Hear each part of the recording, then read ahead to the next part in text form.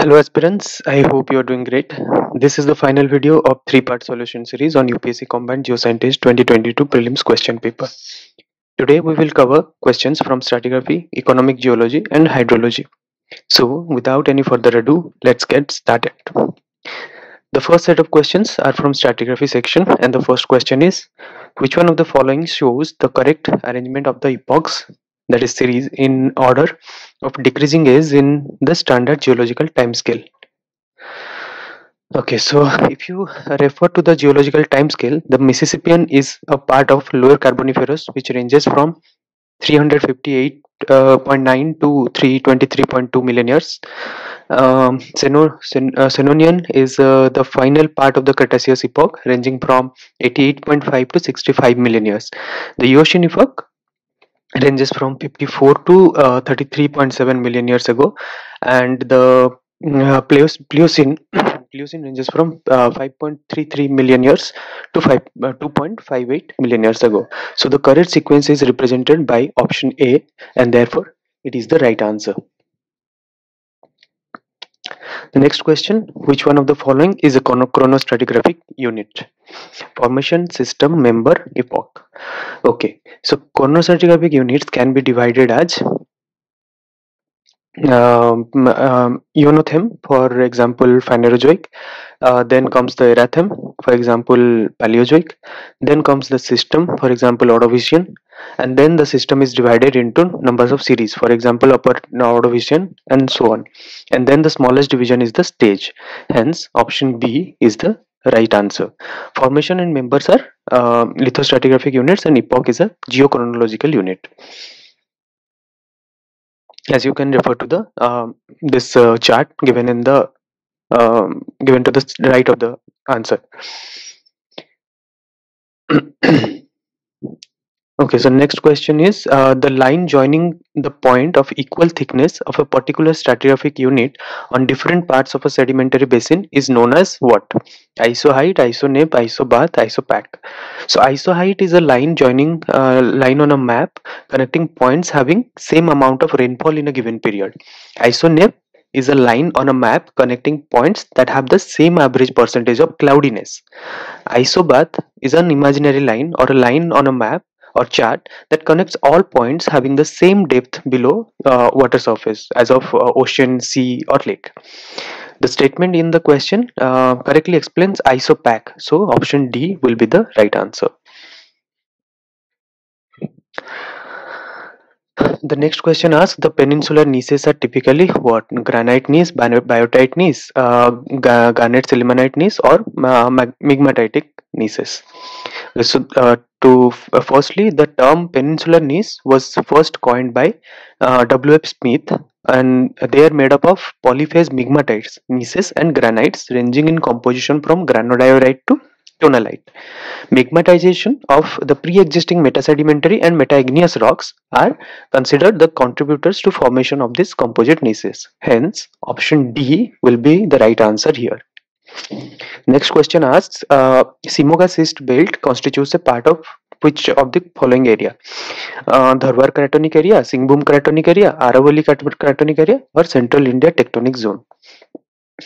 The peninsular gneiss occupy the largest tract of western Dharwar Craton into two distinct belts. They are Baba Budan Western Ghats Simoga belt and the Chitradurga Gadak belt. Hence, Simoga cyst belt constitutes a part of Dharwar Cratonic area. So, option A is the right answer. Ajabgarh group belongs to which of the following? Chitradurga Greenstone Belt, Singhbhum Shear Zone Belt, North Delhi Fold Belt, Eastern Ghats Mobile Belt. The Delhi supergroup is divided into Rayalo, Alwar, and Ajabgarh group. The Ajabgarh group lies unconformably over the Alwar group. So option C is the right answer.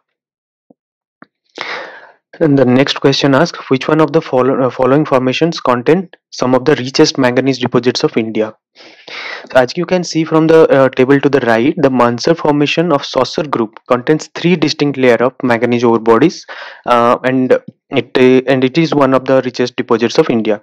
Hence, option A, Mansar formation, is the right answer. The next question asks, which one of the following groups comprises Bijli rhyolites? Okay, so the Nandagaon group of Dongargarh supergroup contains several intrusions, and Bijri Lilac is the oldest of them. Hence, option B will be the right answer.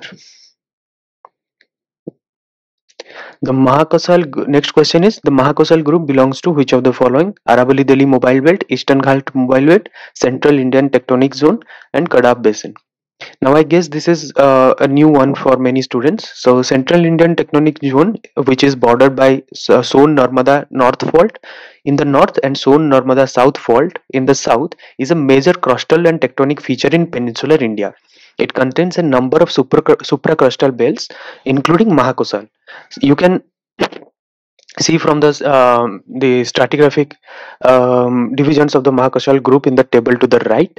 Hence, option C will be the right answer. The next question is, which one of the following formation of Vindhyan supergroup contains well-preserved stromatolites? Kenjua, porcelainite, lower Kaimur sandstone, lower Reva sandstone. The distribution of stromatolite is well observed in the fawn limestone of the Kenjua formation of Semri group, which belongs to the lower Vindhyan. Three forms, Conophyton garganicus, Colenella columnaris, and Colenia clappi, are recorded from this horizon. Hence, option A is the right answer, Kenjua formation. Next question asks, which one of the following stratigraphic units was deposited in a four-land basin? Bagh group, Damuda group, Sivalik group, supergroup, Utatur group. As you may have known, a four-land basin is a structural basin that develops adjacent and parallel to a mountain belt. The Himalayan foreland basin has been divided into different rock units in different parts of the basin. Among them, the Subatu Kohad Formation is the earliest foreland basin field deposited under a shallow marine environment. The Daksai Dharmasala Formation is the earliest continental deposit, and the Sivalik group, that is the thickest record of the Himalayan detritus. These deposits are also continental, and they largely reflect deposition under floodplain, Mindering River, and Braided River environment. So option C is the right answer. That is Sivalik supergroup. The correct stratigraphic order of Sivalik supergroup is what? As you can see from the table to the right side, the correct order of Sivalik group is D. That is Kamlial, Chinji, Nagri, then Dhokpatan, Tatrut, Pinjor, and lastly the Boulder conglomerate. So option D will be the right answer. The next set of questions are from economic geology section. The first question is, which one of the following statement regarding strata-bound deposit is not correct? Strata-bound deposits can be discordant. Strata-bound deposits are restricted to a particular part of the stratigraphical column.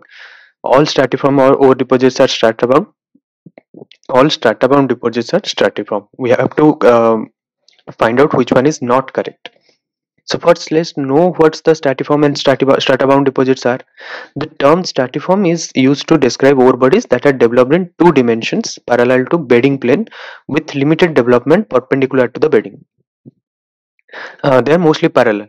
On the other hand, the strata-bound deposits are ore bodies that are either concordant or discordant but are strictly restricted to a specific stratigraphic interval. The essential difference between these two types is that the stratiform implies economic mineralization over the full stratigraphic thickness of one or more strata. But the strata bound implies occurrence of ore within one or more strata, but volumes of which are mineralized may be separated or may not be extended throughout the stratigraphic thickness. So stratiform deposits are always strata bound, although the reverse is not true. Hence, option D will be the right answer. Next question asks, consider the following statements regarding wall rock alternation. The statement 1 states the transformation of K feldspar to sericite is a common alteration process in hydrothermal system. Statement 2 says hydration is the process of removal of molecular water from a fluid into the mineral during alteration. Okay, so sericite is a common alteration mineral of orthoclase or plagioclase feldspar in areas that have been subjected to hydrothermal alteration, typically associated with copper, tin, or other hydrothermal ore deposits. As you can see from the reaction equation, it represents a process of hydrolysis. So statement 1 is true. Hydration results in the addition of water molecule to a mineral structure, but without accompanying any dislocation that occurs in the hydrolysis process. In short, there is no reaction between water and mineral. Rather, water is simply added to the structure of the mineral. So, statement 2 is correct, but it is unrelated to statement 1. Hence, option C is the right answer. I'm sorry, option B is the right answer. That is, both statement 1 and 2 are true, but the statement 2 is not the correct explanation of statement 1.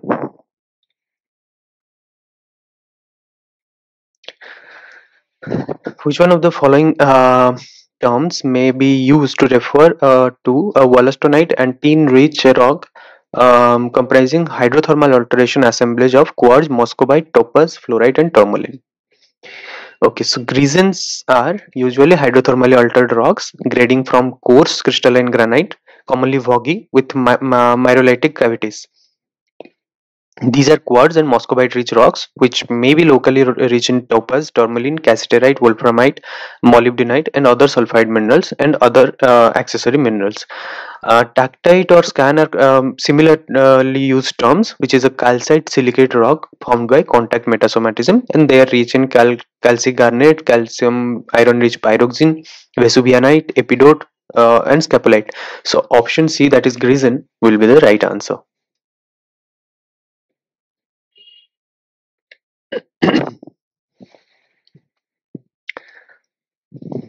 Okay, the question is asking here to match the host rocks in list 1 with the nature of the ore bodies they contain in list 2. As you may know, most pegmatites are thought to form from the last fluid fraction of a large crystallizing magma body. This residual fluid is highly enriched in volatiles and trace elements such as lithium, beryllium, boron, fluorine, tin, titanium, and rare earth elements, uranium. So option A matches with option 1 from list 2. Ore deposits of chromite form as early magmatic differentiates and occur in layered formation that can be hundreds of kilometers long and a few meter thick. So option C matches with option 2 from list 2. Now carbonatites sometimes contain rare earth ore minerals, parisite and monazite, the niobium ore mineral, pyrochlore, etc. So option B matches with option 4 from list 2. And again, the massive net textured and disseminated sulfide ore are commonly present in comatite hosted nickel sulfide deposits. Sulfides ore frequently comprise pyrrhotite, petalantite, pyrite, chalcopyrite, etc. So option D matches with option 3 from list 2. Hence, option C is the right answer. Next question is saying, consider the following statements regarding phosphorite deposits. Phosphorites often show a texture of nodular pelloidal aggregates of fine-grained apatite. Then the next statement says, during phosphorite formation, apatite never grows diagenetically in the sediment column. Which of the following are correct?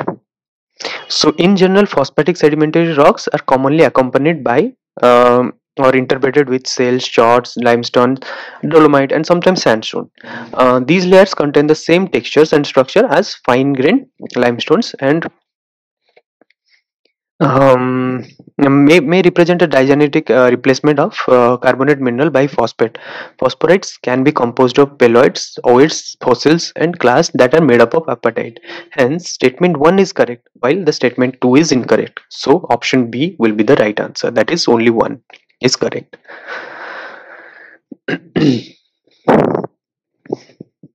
The question is asking here to match the elements with their respective geochemical classification as per their geochemical affinity.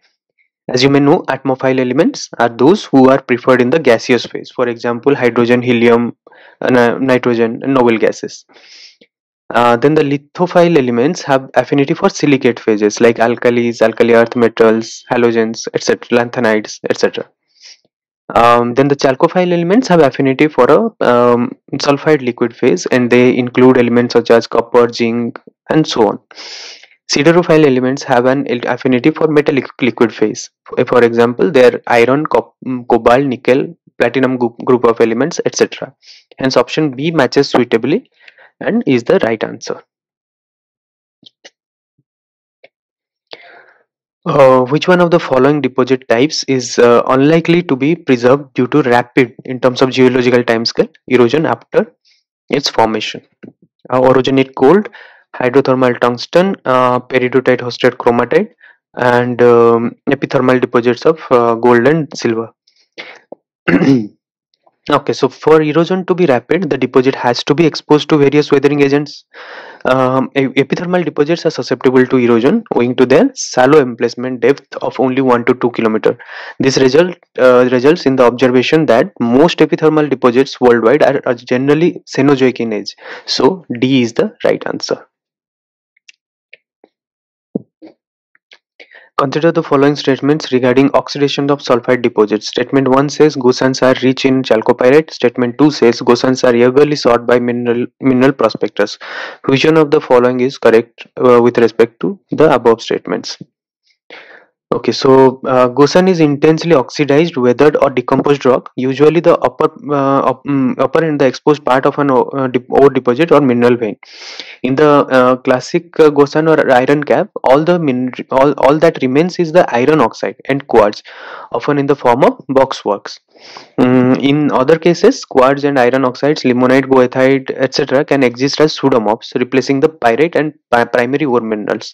So, statement 1 is false, that says that Gosans are rich in chalcopyrite. After statement 2, we can observe that in the 19th and 20th century, Gosans were important guides to buried ore deposits. An experienced prospector could read the clues in the structure of the Gosan to determine the type of mineralization likely to be found below this iron cap. That is the Gosan. So statement 2 is correct. Hence, option D is the right answer.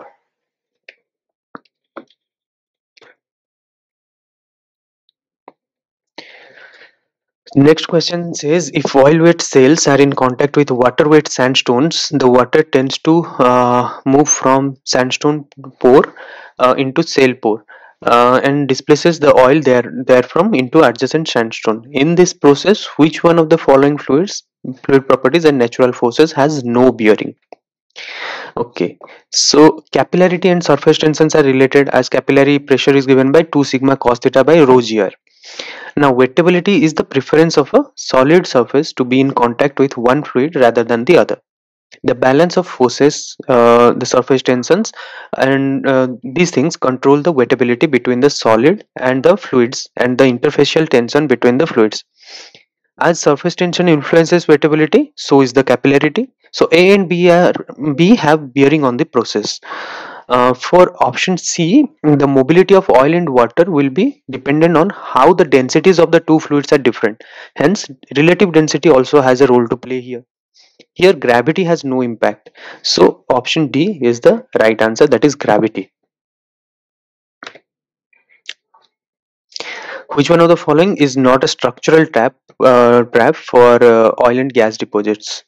Okay, so mostly structural traps includes anticlinal traps, fault related traps, which include also terraces, salt domes, but up-dip sand wedge is not a structural trap. Hence, option D is the right answer.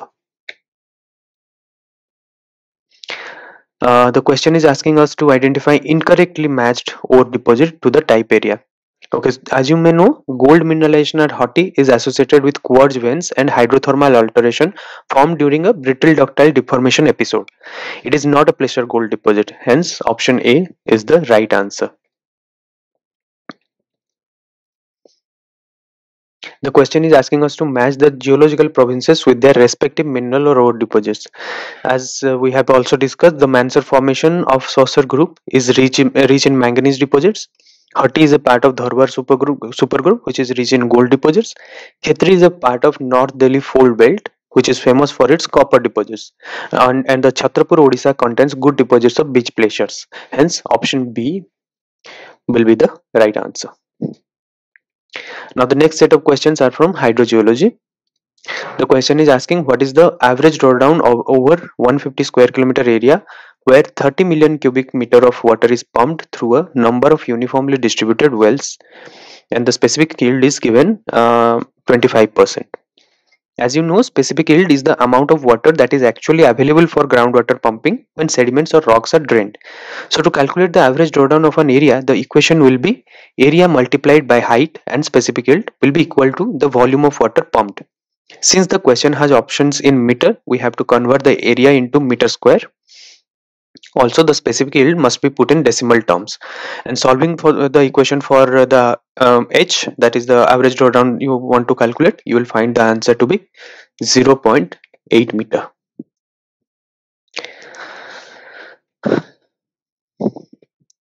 Which one of the following statement is correct about thickness of the capillary zone? Okay, so from the statement, the question here is asking us to find out the correct relationship between the thickness of the capillary zone with the pore size of the soil. As you can see from this figure, the capillary zone or the capillary fringe lies directly above the water table and contains water drawn up by capillary action from the zone of saturation. So in general, the thickness of the capillary fringe varies inversely with the size of the interstices, that is the pores.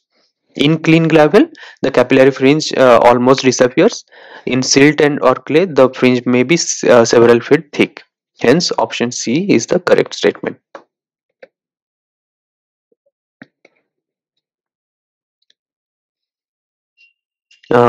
If rho m is the density of mineral particle and rho d is the bulk density, then the porosity alpha of rock can be expressed as which of the following expressions?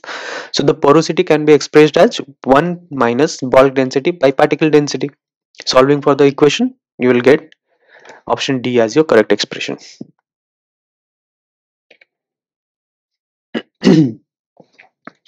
uh, Next question is, which one of the following is the unit of transmissivity?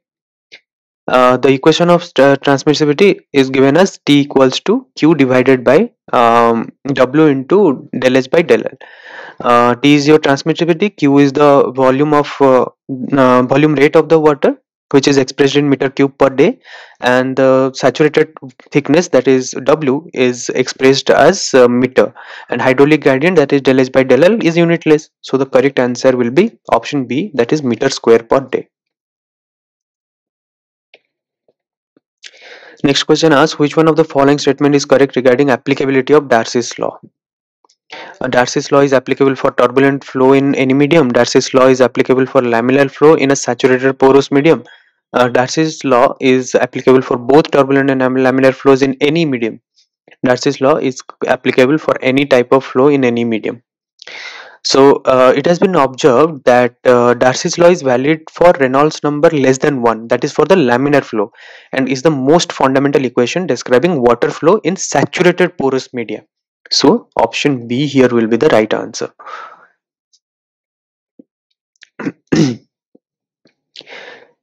If grains in an aquifer material have same sorting, packing and fabric, then one of the following relationship is correct about the expected hydraulic conductivity of the aquifer material. Okay, so hydraulic conductivity refers to aquifer's ability to transmit or conduct water and is a function of the porous media and the fluid passing through it. For example, gravel has larger grain, hence it is more porous and has more ability to transmit water. So the correct sequence will be option A, that is gravel, then sand, then silt. This is the expression for the K, that is the hydraulic conductivity.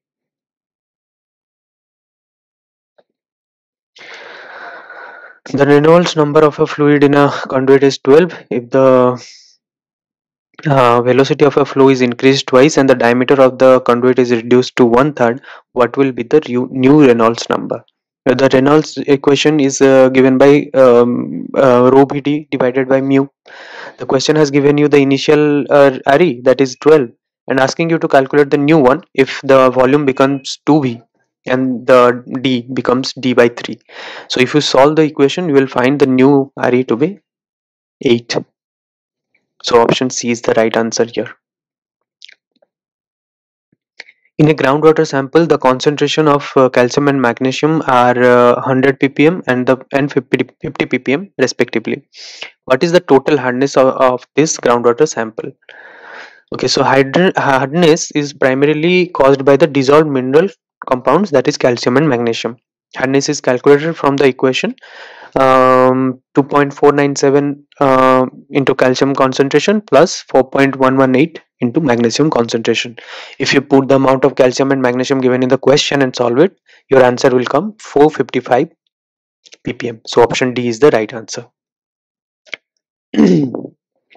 In a groundwater sample, the concentration of sodium, calcium, and magnesium are 15, 12, and 6 equivalent per million, respectively. What is the sodium absorption ratio or SAR value of this groundwater sample?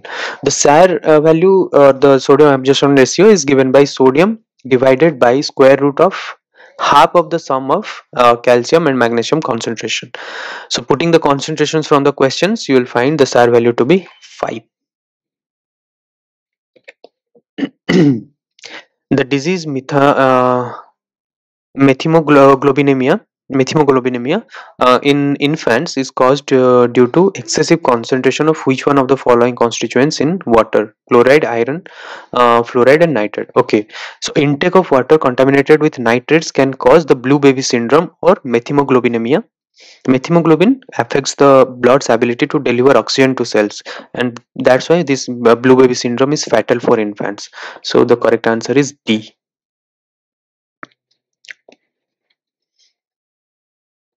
Artificial recharging of groundwater is generally done by digging pits or shafts in areas where the previous formations are at shallow depth, impermeable at all depths, at greater depth, or absent. Okay, so in areas where the previous formations are greater depth, the artificial recharge through the recharge shafts and pits can be constructed in two different ways, that is vertical and lateral.